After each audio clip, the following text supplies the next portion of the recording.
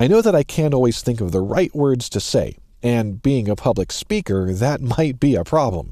Thankfully, PowerPoint has a built-in thesaurus to help out the lexiconically challenged.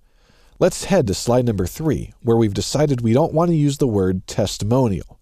We can right-click on that word, and in the menu that appears, choose Synonyms. A number of words with almost the same meaning will appear, and we just click on any one of these if we want a replacement. We'll do this one more time on slide number 8, right-clicking on philanthropy and replacing it with one of the many suggested alternatives. Notice that if I click on the word thesaurus from this menu, the research task pane appears, giving me a few more choices plus some antonyms too. In the research task pane, clicking a word takes you to synonyms of that word.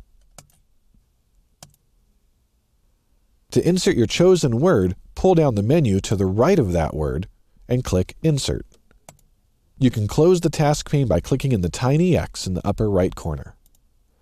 So the next time you're stuck on a word, or just don't like the way something sounds, give this feature a try. Just don't overdo it.